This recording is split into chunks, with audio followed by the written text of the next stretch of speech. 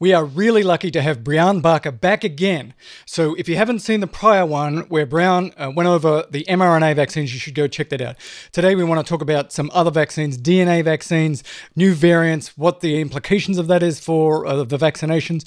Why do you feel bad after you get a vaccine, and is it a good thing or a bad thing? So thank you for coming on the show again, Brianne. Of course, happy to help out. So the first question we had is, there are DNA vaccines coming now. So in the past we said, you nanoparticle, mRNA, goes into the cell, whoop, whoop, whoop. Nothing's getting screwed up with my DNA, so I'm good. But there's at least a few of these that are coming that are actually going to insert DNA into you, and then you are going to make mRNA yourself. So do I have that right?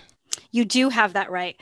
But you want to think really closely about a couple pieces of that inserting DNA. So first of all, and this is true with the mRNA vaccine as well, you're not inserting that nucleic acid into every cell of your body.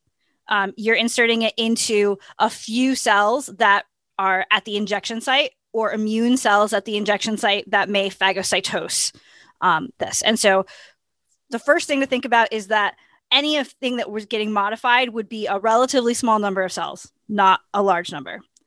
But then we have to think about the DNA piece. The DNA that's used in a DNA vaccine is a circle of DNA called a plasmid. Your chromosomes are linear DNA. And the plasmid that we put in for a DNA vaccine remains separate from your chromosomes. It stays a little extra circle of DNA in the cell. It doesn't actually integrate into the chromosomal DNA. The technical term here is that it remains episomal. So it remains a little circle of DNA. That DNA actually is not going to get copied when a cell divides, is not going to move to another cell, and it's going to be there producing mRNA for a relatively short period of time. The cell will eventually actually lose that DNA. So I haven't thought about this as much clinically, but actually in my research, I put small circles of plasmid DNA into cells all the time in something I call a transient transfection, because I only expect that DNA to be there for a few days. And for me, it's actually sometimes really hard to make sure that the cells don't kick the DNA out. If I wanted to integrate that DNA into the chromosome, I would have to do a lot of additional steps and work hard to get a rare event of integration. None of those things are happening in the case of a DNA vaccine. You have no idea how much better that makes me feel. Because I was thinking, we've done a really good job, I think, of explaining to most people the safety of mRNA vaccines.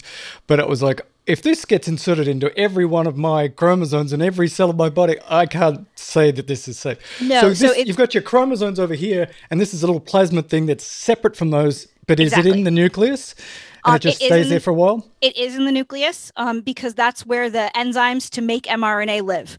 And so that you need the DNA to be in that location. Some people may ask a question who thought a little bit about this, about a process called recombination. Is there some way that DNA plasmid could get inserted and integrated through this process of recombination? The probabilities of that happening are exceedingly rare. Part of it would require the plasmid to match some part of your genome, and we make sure that doesn't happen. If it happened, it would be, I don't know, a 1 in a billion situation that it might happen in one of your cells, and the immune system would clean that up pretty quickly. But to be honest with you, I'm not sure I can always even get it to happen 1 in a billion times in my research. So are you using a virus vector to get this in there, or can you do the same sort of lipid nano layer and throw it in that way? We use the same kind of lipid, just with a circular piece of DNA.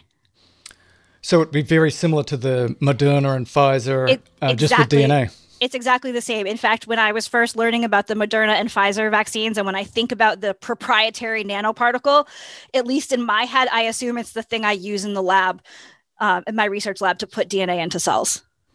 Interesting. Now, it doesn't have to be, because we know some of these are adenovirus vectors, monkey and so non-monkey. An adenovirus vector is a little bit different than a straight DNA vaccine. Mm-hmm. And is it different substantially from it the DNA doesn't act differently. It's just the way it gets in there. It's mostly different in terms of how the DNA gets in there. So an adenovirus, which is one of the viruses that causes the common cold, is a DNA virus. It has a DNA genome, and that DNA stays episomal, stays as a little circular piece of DNA in a cell when you get a cold too. It's exactly the same thing. The idea with the adenovirus is that we modified it to make it deliver the spike encoding region as well. So any DNA virus is working this way in your cell as it is. Okay. Oh, this is so good. All right, now let's change track now. Whoop. Single dose efficacy of mRNA vaccines is really hot right now. The reason is because we could double the number of people we could give this to if we said, look, we'll just give you one dose, or we'll give you one dose now and we'll give you a second dose 6 months from now when production is up. So what do we know about single dose efficacy right now? So there are two different ways you could kind of think about single dose efficacy.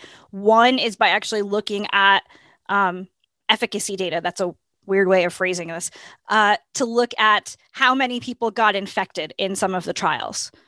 The other thing that I've been considering when I've looked at these data are some of the data on antibody responses, which were published from the phase 1 and phase 2. And at least in one case, I've seen it from the phase 3. The trials themselves are about 30,000 people. There are data from about 1,000 people who got a single shot and didn't get a second shot. And so we know some data from a much smaller number of people. It seems potentially efficacious, although the confidence interval is huge. I think when I looked at it yesterday, the confidence interval was something like 20 to 80% efficacious. If you look at the data on antibodies, there is a dramatic increase in antibody levels with the boost. And so every time I look at that, the antibody data, I say, oh my gosh, the boost is doing an amazing job at inducing antibodies. We don't know what the bar is for how many antibodies protect you. And so it's possible that that lower level is enough. The small number of people who it's been trialed in suggests that perhaps it is. Personally, I would want to see data in a larger subset of people before I made conclusions about going to a single dose. Right. And so this is perhaps why one of the Moderna scientists just came out and said, we think the Moderna virus produces such high levels of antibodies that it's going to last for a few years.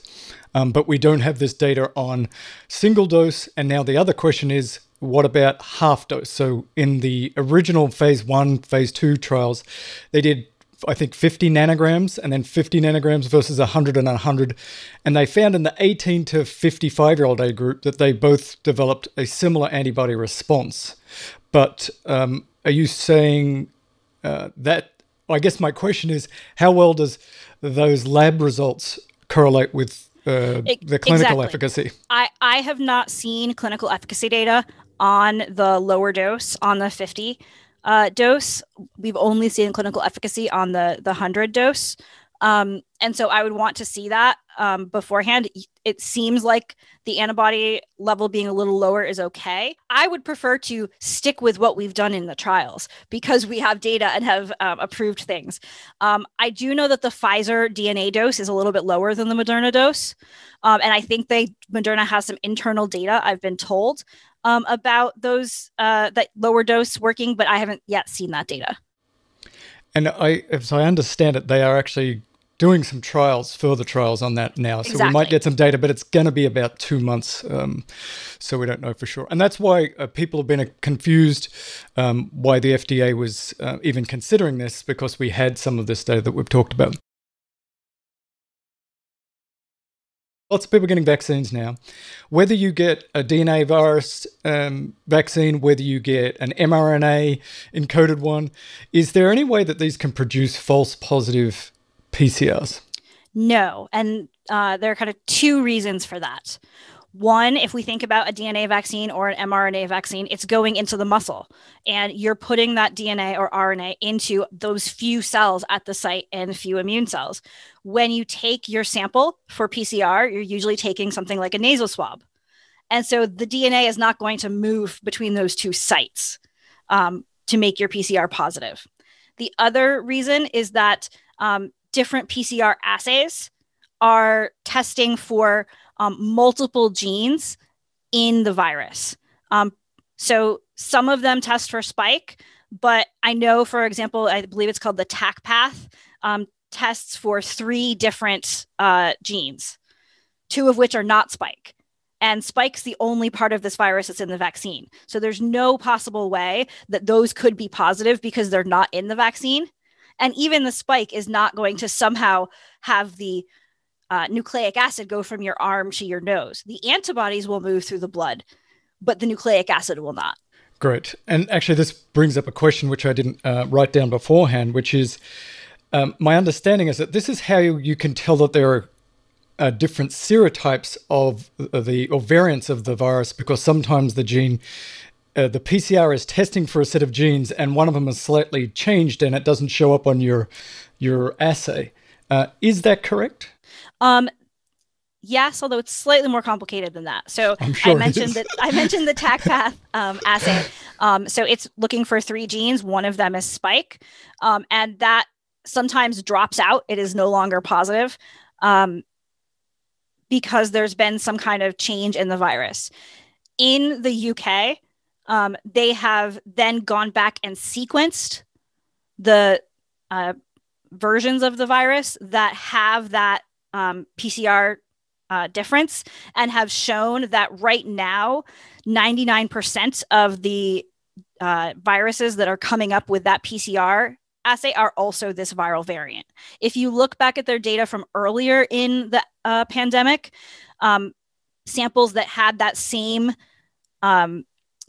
test results did not have this this particular genetics. And so overall, having that PCR dropout does not mean that it is definitely the British variant. But right now we've seen in the UK that the sequencing does seem to show that if the PCR dropout is there, it's because there is this variant.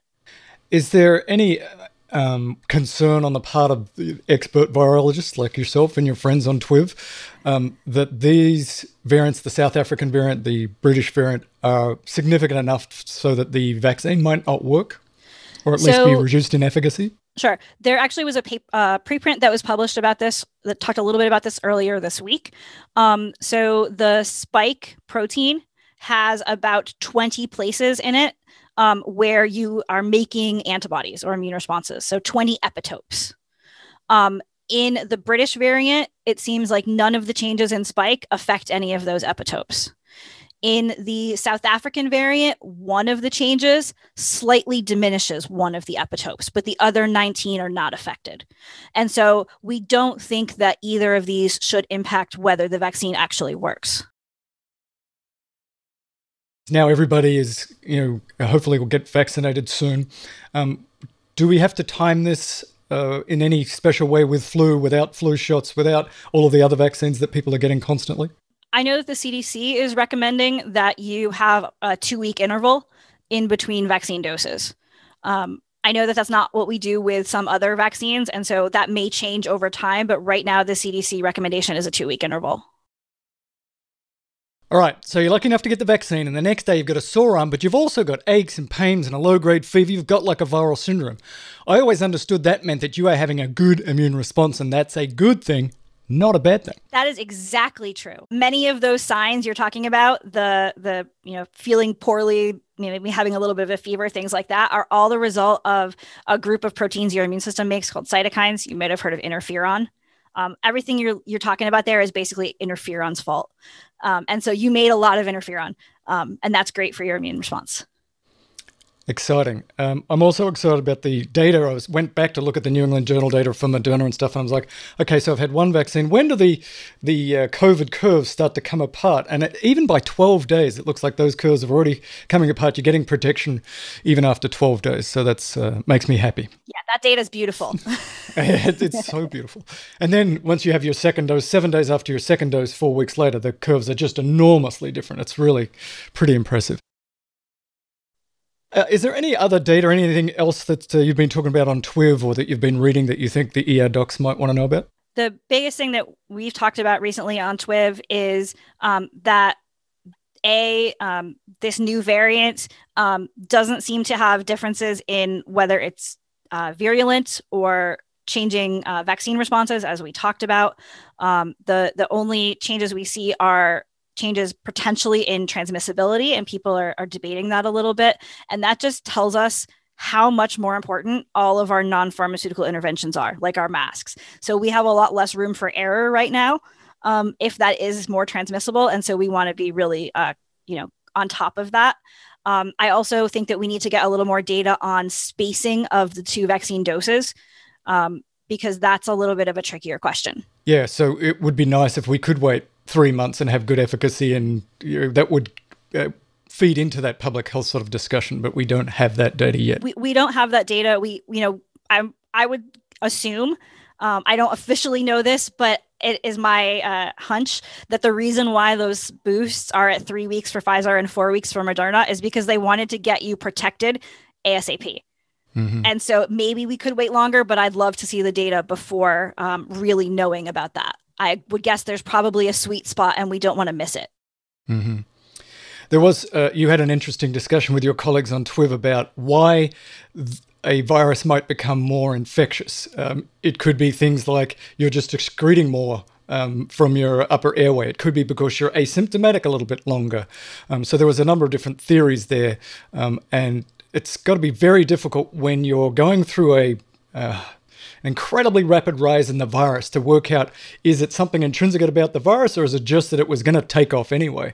So we don't exactly know how much more infectious this might be, but it doesn't actually change things from a public health point of view. Right, exactly. And so I think that, that's been an important message for me to tell to all of my friends and family members who are not scientists, is that, this should not mean that they should be afraid of the virus getting through their mask or something like that. It's largely the same types of interventions that are necessary. Should we say this virus is more transmissible, depending on where you come down on that, all it means is that we want to be a little stricter. And so we should be doing the best with the same measures we've been doing. So it's the distancing, the masks, the not being indoors as much as possible with other people. Exactly. All stays the same. Whether it's 50% more infectious or it's the same infectiousness, it all stays the same. Thank you so much for your time. Like I said at the beginning, you are now a rock star. You're an official member of Emergency Medicine as far as my colleagues are concerned. They really are relying on you and TWIV. It's been fantastic. Well, thank you. I have really been learning a lot from you all as well. It's really nice to kind of get some better and more informed information about the clinical side of this. So I am learning a lot from you guys.